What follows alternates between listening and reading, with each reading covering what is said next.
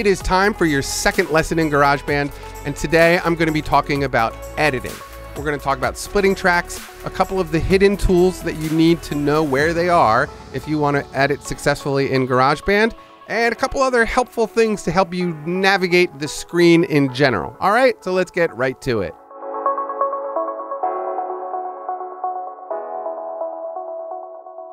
What you're looking at here is just a project that I quickly built up using the loops directly out of the GarageBand loop library, so nothing too special there, okay?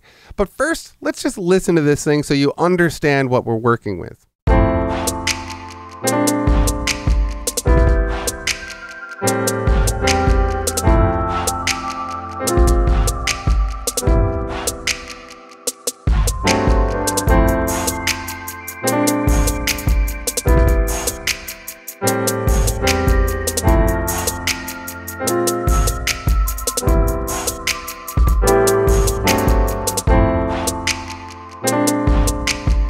All right, get it? Pretty simple. Now, what you should have noticed is that in this drum track, the first 4 bars here at the top, represented by these numbers, right? Here's bar number 1, bar number 2, 3, and 4. First 4 bars had no hi-hat. Second 4 bars had a hi-hat running. Okay, so that little sound is the hi-hat. When it started looping back around to the beginning, it was no more hi-hat time, right? So that's not great. We want to hear those hi-hats. So what I'm going to do is I'm going to split this track. There's 2 ways to do this. My favorite way is the easiest, I think. I'm simply going to hit Command and T, and now this is in 2 independent sections. Now let me back this up and just show you there's another way to do it. If you come up to Edit and you go Split Regions at Playhead, boom, you get that. Keeping in mind that wherever the cursor is, that is considered the playhead, okay? So now what I want to do is come over here to the right end of this field, and you see these 2 tools that have appeared now.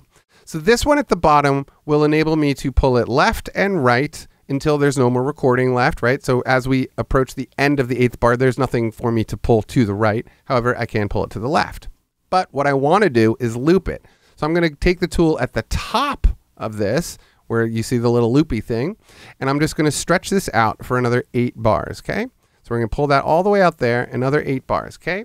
So now I want this piano part, which is at the bottom, and I want this to be 8 bars as well. Now there's a few different ways I could do this. Again, I could grab this loop tool and I could loop it all the way out. That's option number 1. The other things you could do are you could simply select this with a Command and C. I could copy it, put the cursor wherever I want, and then paste it in. That's another way to do it. Third way to do it, and what I usually do if I'm trying to copy a track like this, I will hit the Option key on my keyboard, click down here, and drag to the right, and boom, when I let go, while I'm still holding the Option key down, it will drop a copy. One of the nice things about not looping here is that I have the ability to do this, right? I can still left and right stretch this without affecting the rest of the loop. So let me show you what I'm talking about there, because let's get rid of this and let's loop it up, right? If I was to change, say like this end of it, it changes the entire loop, right? And you can see that. So sometimes, you make a little move and you're like, oh, you accidentally edit something and then your whole loop gets messed up. So sometimes, depending on the case, I will just, what I said, Option, drag, boom. Now I have this, okay? So let's listen to this again. And I'm going to turn on the cycling feature, which is here at the top. There are a couple ways to turn this on. You can click the button here. You can either click the yellow bar, or with a Command, with a C, you can turn that on and off. I'm going to take this and I'm going to drag it just to a little bit before the hi-hats start, and then we can just hear how this stretches out. And why don't we take this one too, and Option, drag, and now we have the whole thing. Let's listen to this. So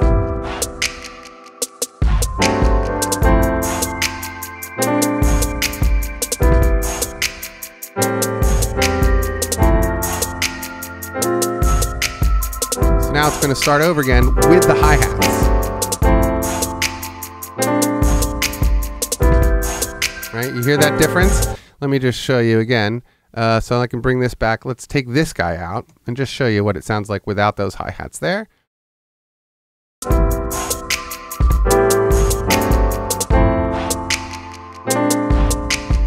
right? It's sort of jarring. You really want those hi-hats to continue. Since in the first 4 bars they weren't there, that really feels like an intro.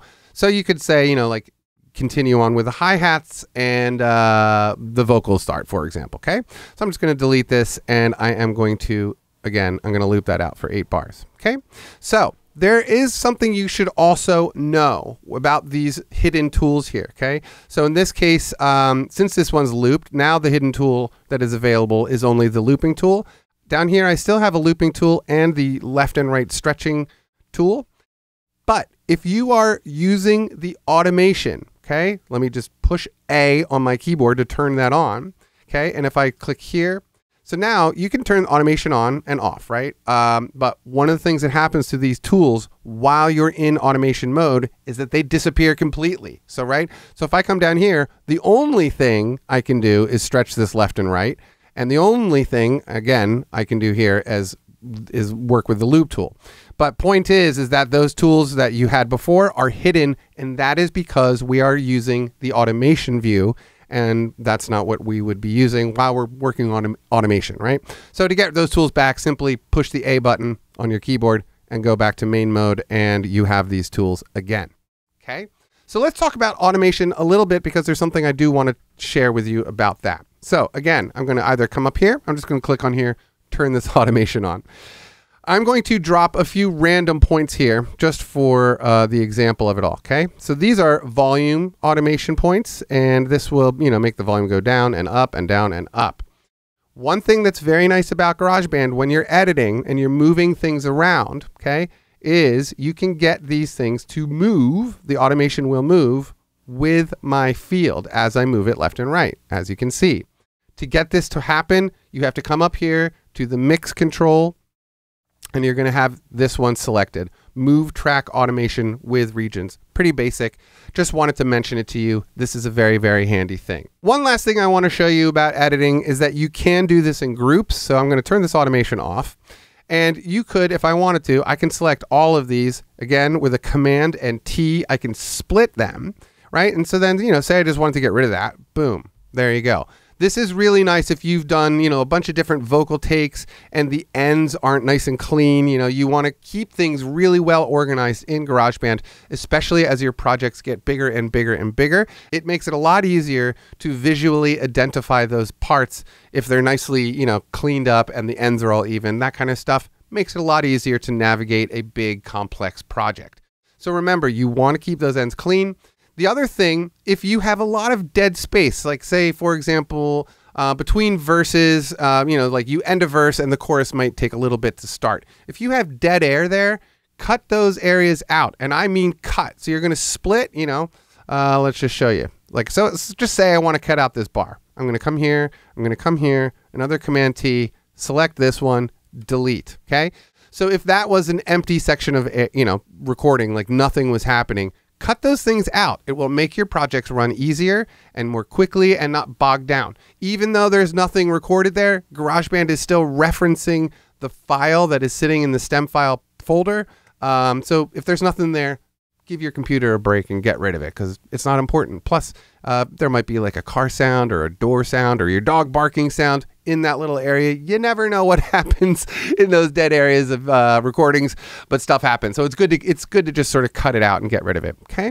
So that's basically it. That is really editing 101 on GarageBand. It's a very powerful little program. I know people give us a lot of heat for using it, but it is a wonderful program that absolutely positively can give you professional sounding results if you know what you're doing. As always, I thoroughly appreciate you guys watching my videos. If you like this and the videos that I make, hey, do me a huge favor. It really does help if you guys hit the subscribe button. It really, really does help my channel. And also, I do have a Patreon page where those guys get exclusive videos made for them, much more in-depth mix videos, and stuff comes out early on the GarageBand Patreon page. And I think that's about it. GarageBand and Beyond Patreon page. That's what I meant to say. All right, you guys have an awesome day. I'll talk to you later. Peace and love.